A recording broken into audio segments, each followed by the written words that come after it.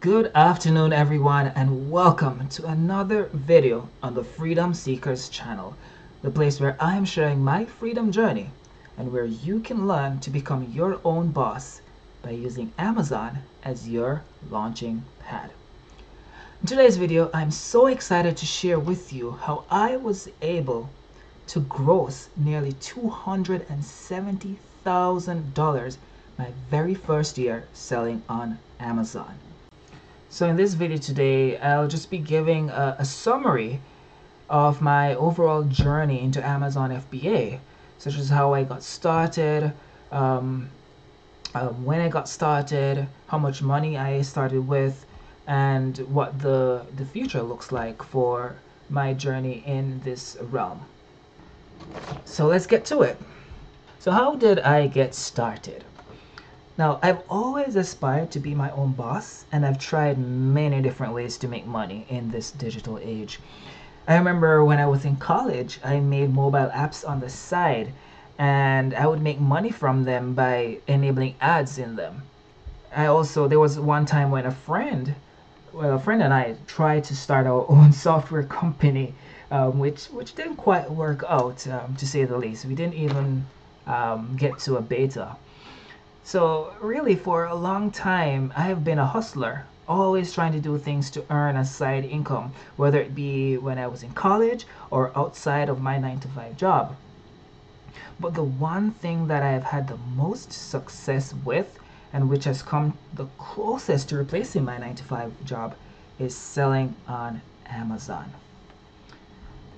So how exactly did I get started with Amazon FBA?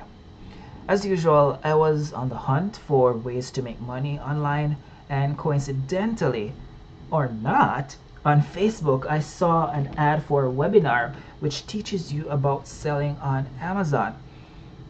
And I said coincidentally or not because Facebook knows so much about us, you would be surprised.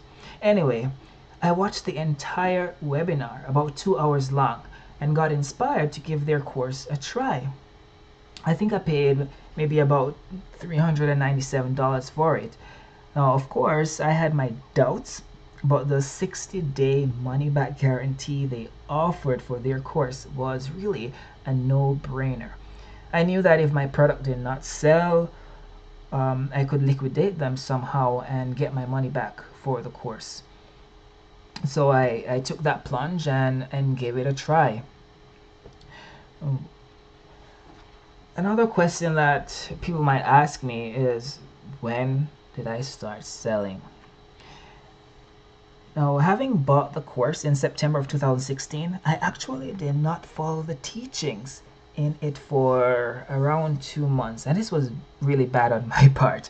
But the thing is, I was so excited and eager about this new business model called FBA that I almost immediately went on Alibaba.com and ordered the cheapest product I could find that I thought would work. So I ordered, I think it was 200 cell phone kickstands for about $300 and had them air express shipped to my home.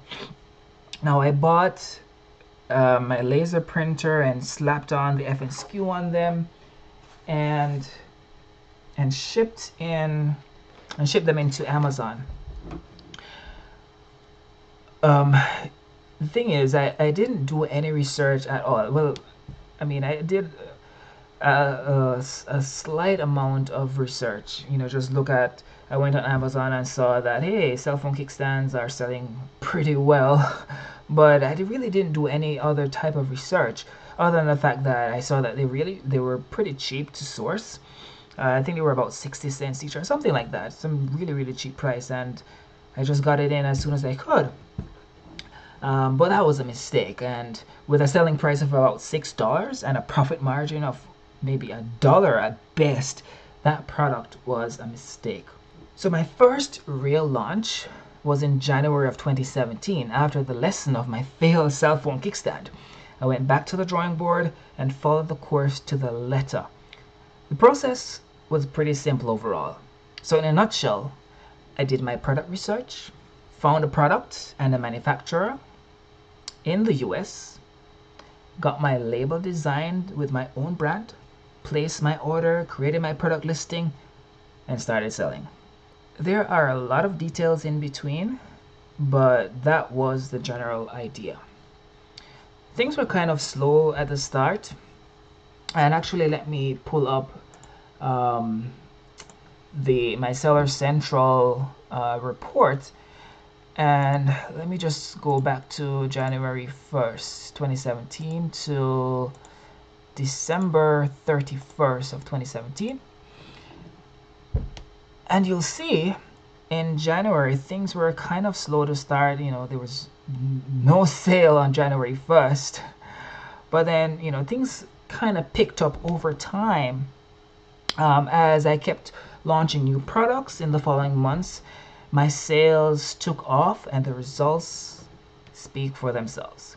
So you can see in April, May, things really picked off. 50 odd units a day, 60 odd, a spike of over 100. Things really picked off, and as you can see, for the entire year, total sales was over $268,000. Now I caution you and remind you that this is sales and not profit.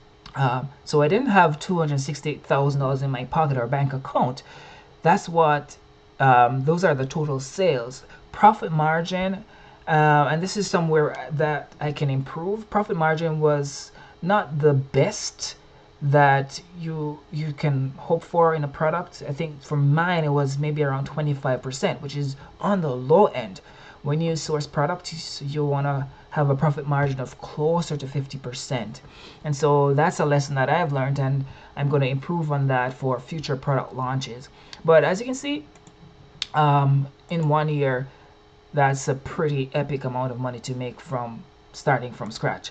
Another thing I want to show you is that the bulk of my sales came in the last 8 months of the year. So from April to December, that's over $250,000. So this is the power of Amazon FBA. In 8 months, I was able to do nearly $250,000 in sales.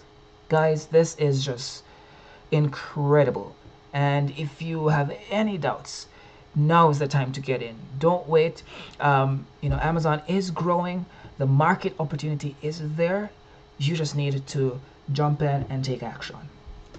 So another question people might ask is, how much did I spend to get started? So basically, after my official launch in January, it was about $40 for the Amazon Seller Central account, about $45 for designing my label, and my first order was for 300 units, and that was $1,200 US, and then shipping costs about $70. So all in all, that was like less than $1,500 to get started on Amazon. This is just amazing. Now, of course, I did spend some money on marketing and PPC to get ranked.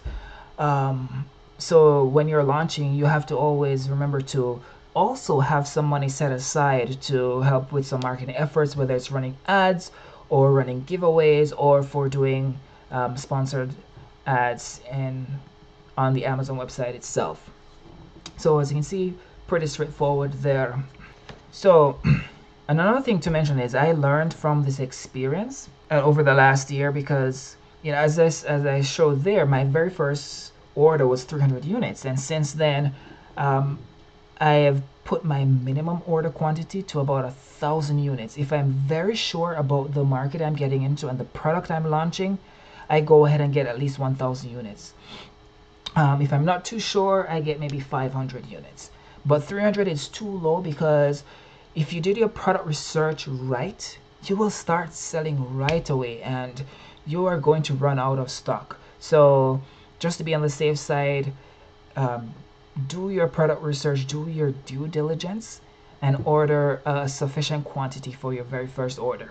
So to kind of wrap things up here, in simple terms, fulfillment by Amazon is using Amazon's platform to manage the sales and shipments of your products. You basically source your products, ship them into Amazon, and let Amazon handle the shipping and fulfillment of your orders. another thing that you might be wondering, as I mentioned at the beginning of this video, is that do you need a course to start? The short answer is no, but buying and following a course greatly increases your chances of being successful, and not only to be successful, but to do so more quickly. Things move fast, and of course you can learn everything on your own by researching on the internet, watching YouTube videos, and so on, but following the guidance and the community support that a course provides will help you get to your goals a lot faster. Besides, think of a course as an investment, and most people will make back that money on their very first product order. To wrap up this video, what are the key takeaways? Key takeaways are take action. Don't be afraid to take the leap of faith and try Amazon FBA for yourself. With so many people being successful selling on Amazon, myself being an example, the time to act is now.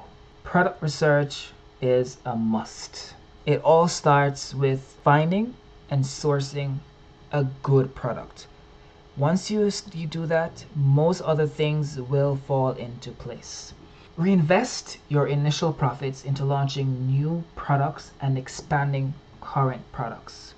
When I first launched my product, I didn't take a penny. I kept reinvesting the profits into launching subsequent products, and that's one of the surefire ways to keep growing your business and to scale, and that is to keep launching new products. But you need capital, you need money to do that, and when you first start out, don't take anything off the table. Just put back that cash that you get back into your Amazon business.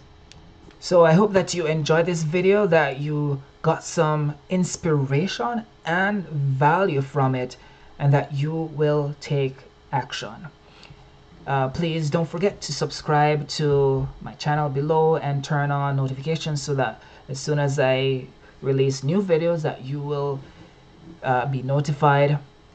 If you have any questions, feel free to drop it in the comments section below.